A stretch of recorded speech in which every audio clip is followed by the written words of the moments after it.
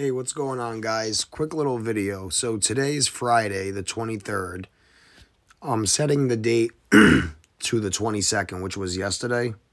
And where I'm at, it's 12:56. But what I wanted to point out was the 253 days left in the year. Now, 253 is the 22nd triangular number. And the reason why I'm bringing up 253 and 22 is because if you're looking at the stocks, the cryptocurrencies right now, the word crash sums to 22, and it sums to 49 as well. So you got the whole 22 right there, and you got numerology of 49 down here as well. And 253 is the 22nd triangular number. But what's really interesting, right, if you look at Robinhood, and you see like how terrible everything's crashing, like Dogecoin's going really down, like, you know.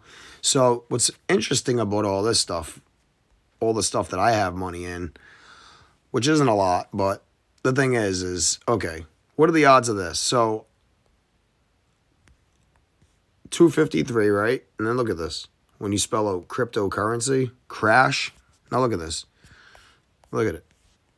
Crypto currency crash, right? Cryptocurrency crash sums to 253, and this is all going down like yesterday on the 253. So how much of this stuff is coincidental, guys? You know, reverse ordinal 260, and numerology you don't have to count zeros. So 4 plus 22 is 26. Again, you know, trying to understand this stuff a little better. You know, maybe this is a clue. All right, guys. See you.